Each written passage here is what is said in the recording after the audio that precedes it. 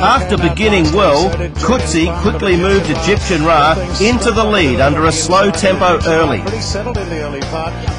He gradually increased the speed, opening up a 5-length advantage in the midsection.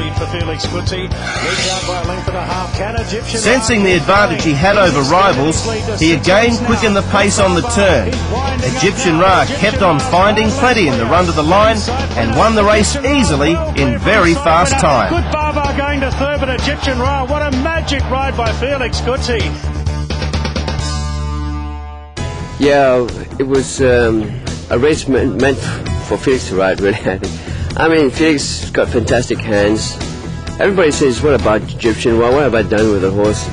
I think you see the difference when Felix is riding it. Everybody knows how he can ride the horse and how he can run up in front.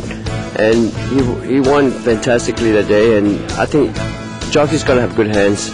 The hands is the key to his success, really.